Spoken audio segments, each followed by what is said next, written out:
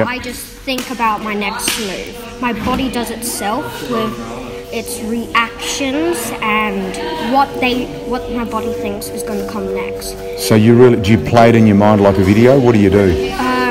What I do is I put my own body into a simulation, as in like I'm playing a video game. I just know what controls are what controls. So then it's like what I should do. So if someone comes running at you, I would probably get down and try to do the scissors. With the legs.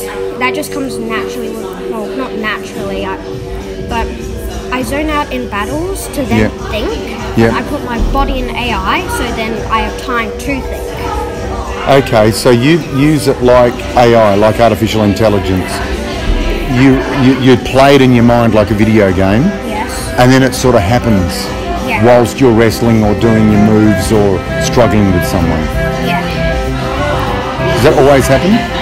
No, it's normally when I'm struggling to get out of somewhere or when I don't know what to do. You said, before we pressed record, you said something about closing your eyes? When I close my eyes, it helps block out the rest of the stuff, as in...